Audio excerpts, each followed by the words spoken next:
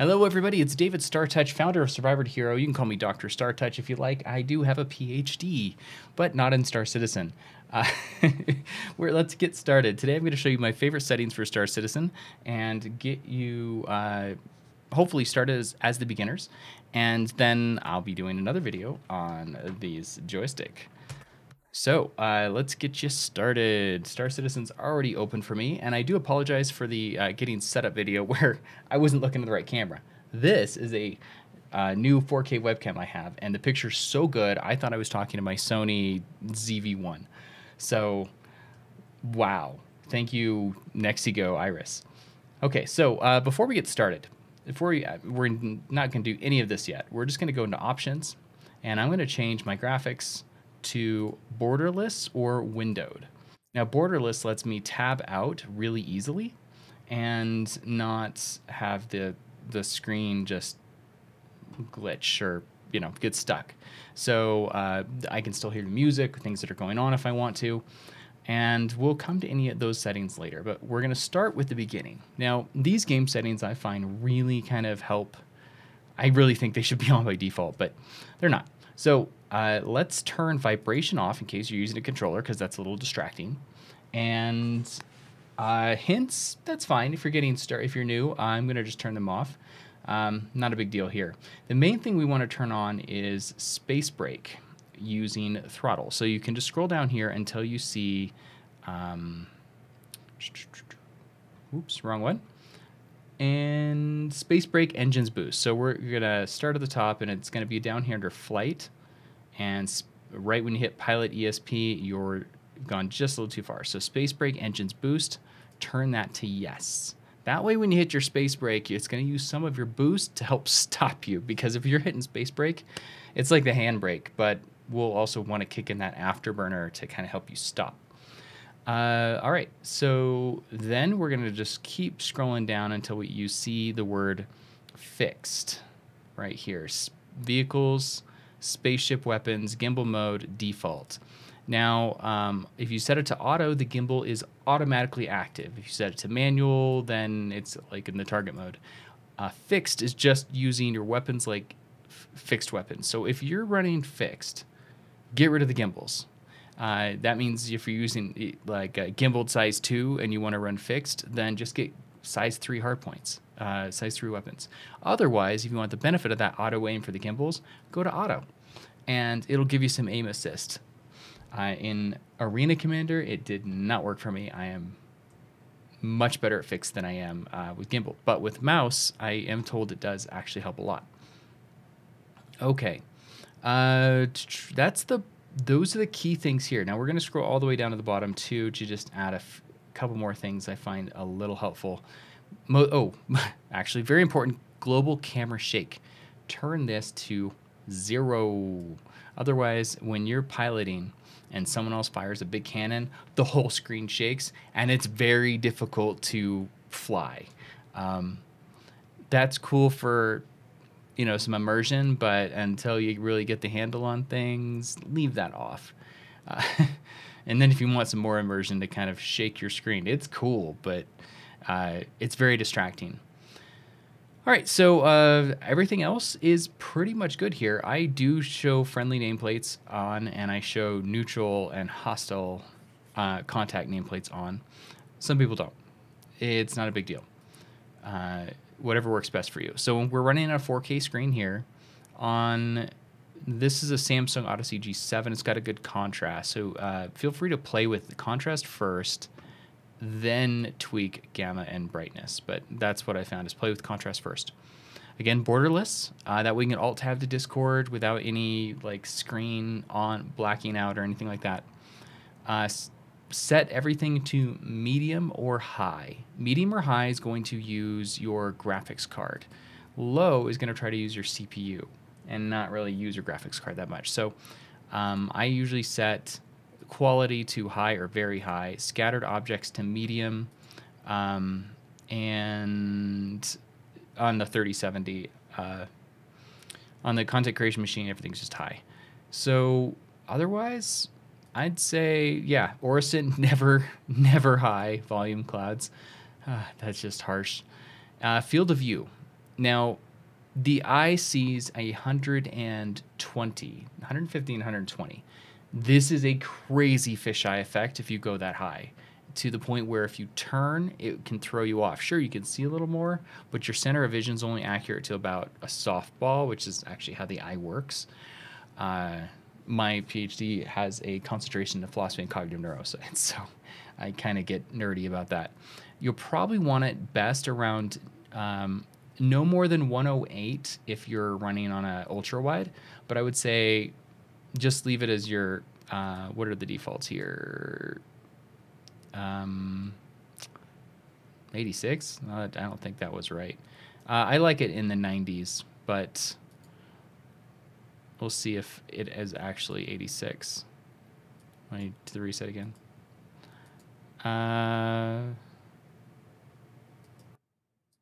I don't think the reset's working. Interesting. I am on 318, so whatever. 90, 94, just less than 100. And you're pretty good. You get a nice, good field of view, and yeah, it feels real natural. All right, so camera blur, motion blur. Some people turn this to off. I leave it on when I'm doing film. I turn it off when I'm not recording. I like crystal clear images, but it's got that cinematography effect if it's on. So I do more recording on this. So anyway, VSync, yes, usually. Do not have VSync on here and on your graphics card, your NVIDIA settings. If you have them both on, not so great. Tell it to do application controlled VSync if you have NVIDIA. I'm not sure what the AMD setting is. Sharpening, I just leave it as is. Same with chromatic aberration. I turn film grain off. That's all personal preference. Then we've got the audio, global camera shake, audio-driven camera shake strength. Now you could turn this down, and I think the global's already fixed that. But if you use speakers, headphones, set appropriately, and you probably want to turn some of the music down or the sound effects down, depending if you're having Discord conversations. So again, feel out your situations. In controls, if you have a throttle reverse issue, go to inverse settings, and then on the bottom right here, see where it says mouse, we're going to go over to joystick 1, and then this is for joystick people who have the throttle issue.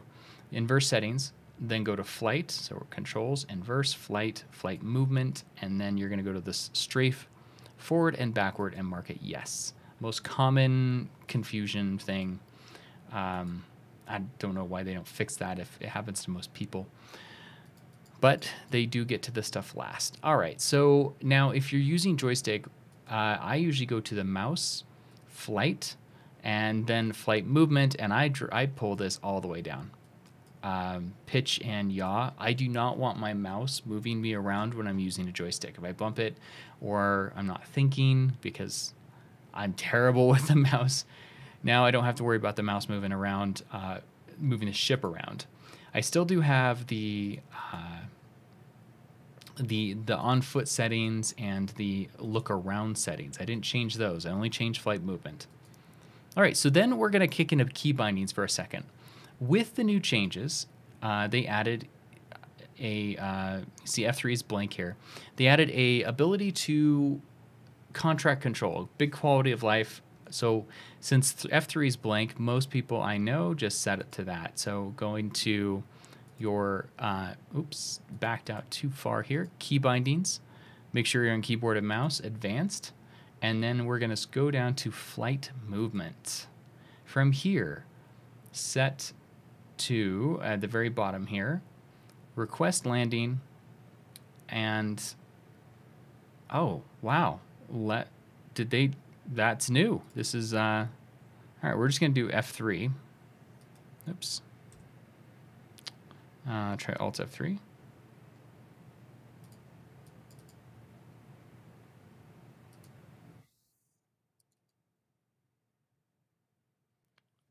Radar ping active. Control left tab. That is something that's very strange. Okay, let's try one more time if I hit the function key. There we go. All right. So I guess they put it on the Alt-N something. That's interesting. F3 is what most people had set it on, but if they're doing that now, let's just reset to this default image. Oh. All right, so we're just going to reset to defaults here, reset the keyboard, load, and here we go. It is set for left Alt and N, so that is Alt N. Well, I'm going to keep mine as F3, just because then I only have to hit one key. All right, so let's go through and change the rest of the settings that I really do like. Vehicles and targeting. Into remote turret, I do Shift 1, Shift 2, Shift 3. And this is so it is really easy to get into a remote turret. Like in the Scorpius, just bam. You know, if you get kicked out, bam, Shift 1. With the left hand, it's very handy. Now, so under... now we have to fix the pin here. Change these. We're going to get rid of 1, 2, and 3, and we're going to make this Control 1, 2, and 3. Control 1. Control 2. Ignore this enter remote turret. It's thinking the 1 is already selected, or Shift 1 is selected. All right, so there we go. Oops, missed that one. Control 3. All right, so now we can still pin targets if we want to. Left Alt 1, 2, 3 will pin unpin, and Control will lock pin unpin. If you don't know what those are, don't worry about it. Look it up if you're interested. And yeah, now we'll go down to why we deleted those 1, 2s, and 3s. Okay, so the next thing we're going to do is we're going to go down to the power management. And this is super, super helpful. So are you keyboard or joystick people who don't have their powers matched the map to the joystick? This is super great. Or right-hand or sticks. All right, I'm babbling. Set weapons to max. We're going to set this to 1. Then I do shields, then I do engines. So we'll go down to shields to max and set that to 2. And then we'll do engines to max and set that to 3. And then at the very bottom, we'll set reset assignments to 4. Now that was F8. So that means F8 is available for you to use. Then we've got F7. You can delete instead of, you know, that just individually does it if you want to tap it, or you can just delete it and you're good. Then you have F5, 6, 7, 8 available if you choose to delete them. I'm going to leave them for now so you can make your decision, but just remember number 4 is your reset shields. The other thing I like to do is I reset my shield levels to number 4. And here's because I don't have a numpad, but I do assign these on my joystick. Now, if you're going to use the keyboard and you don't have, so here's what, this is where I'm just going to save this real quick. So we have these settings here. We're going to call this, this is the keyboard. Let's make it smaller. Keys, and then 318, and STH. Survivor to Hero. All right. So now we know where it comes from. All right, so keys 318 STH. Now I'm going to make my other change that this is my personal style. I'm going to go to, I'm going to get rid of those 5, 6, and F7, and then I've got F8 available too. So, but I do like to have my shields reset when I reset my power, so I set that to number 4. Now, when I'm in combat and someone jousts me, or if I'm in the Carrack and landing on a place where there is a bunker and a gun that's going to shoot at me, and I have size A military shields, then I put all power to front. So for me, that's going to be F5. And that is going to put all power to front. It is not going to blow up my ship if it's just that those turrets hitting that front shield. If someone's jousting me, all power to front shields. Now, once they're behind me, my shields are out of balance. So I'm vulnerable until the shield resets. Now, if I'm running away, same thing. We're going to set this to F6. So this lets me raise the back shield, and I have to keep tapping these to get them where I want. Now, I don't usually use this very often. F7, and then right's F8. So here's the use case scenario for this. I'm flying the Hammerhead, and I'm the pilot. I have missiles, but I'm going to let my co-pilot fire the missiles because I'm going to focus on just making sure my gunners have a good shot. Now, that means the shield is going to be taking damage in different directions. So I'm also going to be rotating and moving the ship around, and this lets me put the shields where I'm getting the most hits right now. That way, the top and the bottom, I have to just be very careful on that one. But if I'm getting a Hammerhead hit really hard, that's where it'd be great to have one of these assigned, and I don't right now. So let's Control Alt and F5. Nope, it doesn't like me. All right, so we'll just leave those as they are. But that's the use case scenario. It works great if you're in a Hercules, or any size 3. Very helpful if you're in the in an Connie or a 600i. 600i is 2 size 3s. The Connie's got a size 3 as well as the 400i.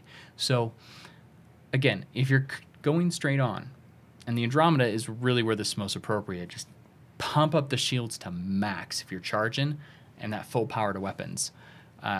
They'll be pretty darn dangerous. Now, just remember, you're going to have to blow by them in a joust-like fashion and rebalance your shields if you're not so great on the turning. But you can always decouple and do a cool maneuver around there. Keep your guns on them if you're a fancy flying pilot. All right, and that's pretty much it I've got right there. I'm going to just let you set your shield settings how you like, but we've got the presets that I use right there. All right, I hope these are my favorite settings to kind of get started. Hope they're helpful to you too. Oh, last little note here, comms. If you do not want your comms coming through, just select one that isn't working. So line in, I do not use my line in for Realtek. I am using my Elgato Wave, or I'm using the NVIDIA noise canceling, which is somewhere in here. There we go, broadcast. And that's going to use my mic. Mute microphone, yes, that should also mute it. And then voice activated transmission with mute microphone, no. And for if I set my NVIDIA, now everyone can hear everything I'm saying. So that's basically proximity comms is on when that's going on. And yeah, I believe, yeah, I'm hoping it's just proximity. Otherwise, it's going to be really annoying to everybody. Yeah, so that's it. All you really need to know. Oh, face camera. This is going to use my camera up here. And again, it's really high resolution, so probably pretty cool if it wants to try to read the lips and things. I don't really like or use that feature. I don't think it's developed very well. All right, so we're just going to set it to operation default just in case I want to. Voice activated is on, and I'm not muting. I'll mute just for fun. Okay, and we are all set. Have a great day. This is David, StarTouch, founder of Survivor to Hero. You can download that key binding on our website under the Star Citizen Project. Bye.